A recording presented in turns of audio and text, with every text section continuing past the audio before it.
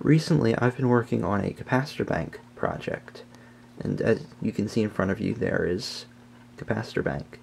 Now, a capacitor is basically an electronic component that can store and release electrical energy. A capacitor bank is multiple capacitors connected together. Now, the point of building this is to have a device that can store and release electrical energy very quickly. So, if I were to charge all these capacitors up to 140 volts, they would contain about 140 joules of stored energy.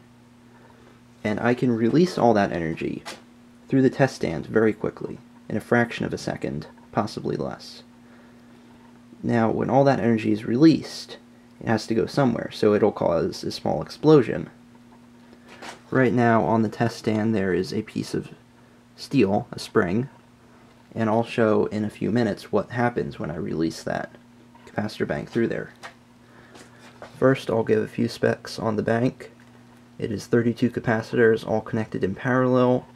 It can charge up to 200 volts, but the charger only allows it to charge up to 170, and it is 1/100th of a farad.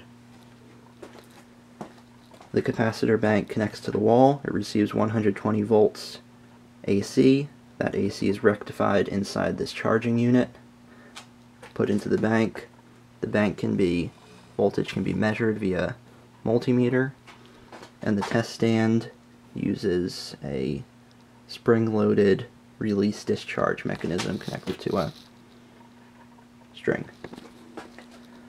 And I've got everything set up so I can put the camera here and record the explosion, also photograph it. So first, turn on the bank, start charging.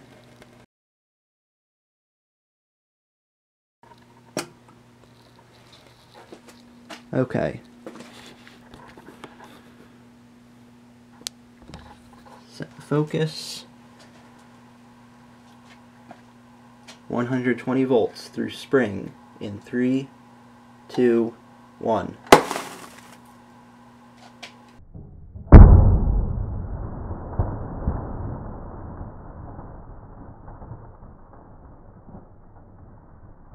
Now, that was all the energy in that capacitor bank being released, and it melted the spring.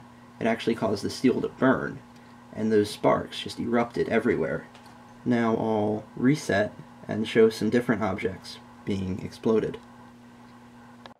I have reset the bank, charged it to 127 volts, and put a piece of aluminum foil on the test stand. I'll now detonate this. Aluminum foil at 127 volts, firing in 3, 2, 1. That completely drained the bank, and terminals are now safe to touch. It welded the aluminum foil onto the terminals and vaporized a significant quantity of it.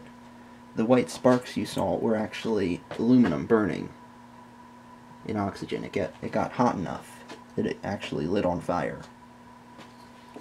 I'll reset and do a few more explosions. This is aluminum clad copper wire in 3, 2, 1. This is aluminum wire at 140 volts, firing in 3, 2, 1.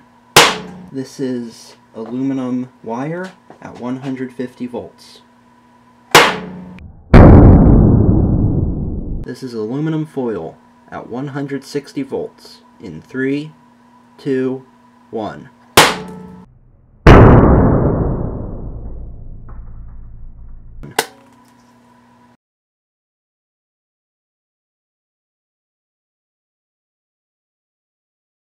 This is a piece of nichrome wire at 130 volts, firing in 3, 2, 1.